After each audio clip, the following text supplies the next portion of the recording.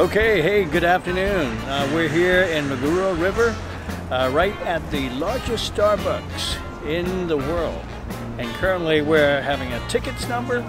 I got the ticket number 3816. And this ticket was taken at 14:03, and currently the time is 14:30, and we're still waiting outside. Anyways, we're going to take you inside shortly, and I'm going to show you around.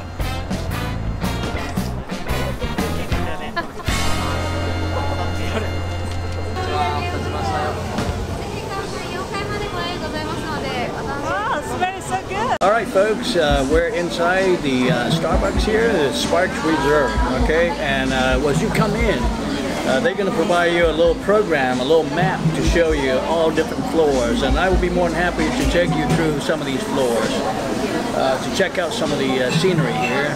But right now we're having a little coffee and dessert, and that is just so wonderful this time. So until then, stay tuned and we'll show you all around this place.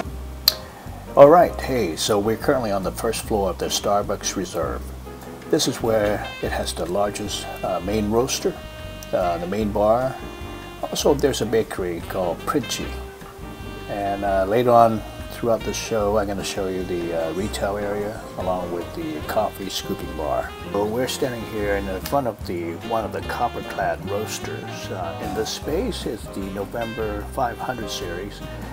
This is a large roaster located on the ground floor here. And then there's another one called P25, a smaller roaster located on the third floor. Also on the ground floor is where you're going to find this authentic Italian bakery created by Rocco Princi.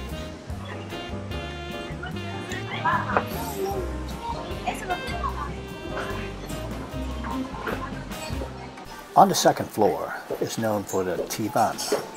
And Tivana is going to have a bar, the retail area, and also a tea scooping bar. One of the best things about this floor is that you can enjoy both inside and outside the cherry blossom. The outside is where the cherry blossom along the Roastery River. One of the most stunning features of this roastery is the copper cast. This stunning 4-story high Japanese sakura tree. The copper cast invites you to gaze upward. Another unique feature here is the card wall, where they feature many kinds of teas from all around the world. In the retail areas, you'll find some samples of how teas are made. And from there, you can pick and choose all the different kind of teas you want. In addition, their brewing and their merchandising helps you make the best tea you can make. On the third floor, you'll find another card wall. This one features all the coffees from all around the world, to include one of my favorites. As mentioned earlier, this is one of the smaller roastery here. And this one is a P25, which features a smaller batch of roasting.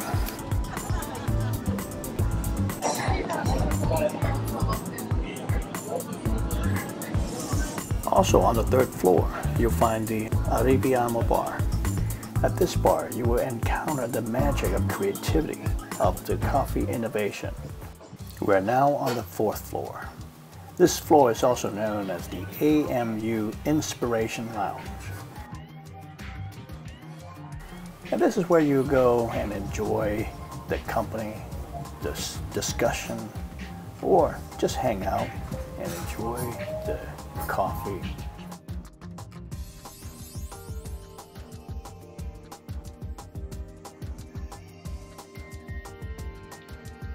Alright, before we're wrapping up the show, we're going to go down to the retail area where you're going to be able to find a coffee scooping bar to explore some of the taste and also to bring some of these home. So let's go down and explore. Here's the wall of cups as you're going down to the second floor. And now we're down on the ground floor heading toward passing the roasters and heading toward the retail area. The retail area is located in the corner of the store where you're going to find most merchandising, coffee, and other interesting items. to help you bring the experience again at home. As for me, I'm bringing home some Uganda Sunride Red Cherry, a small lot coffee. In addition, I'm also bringing home the Whiskey Barrel Aged coffee from Guatemala.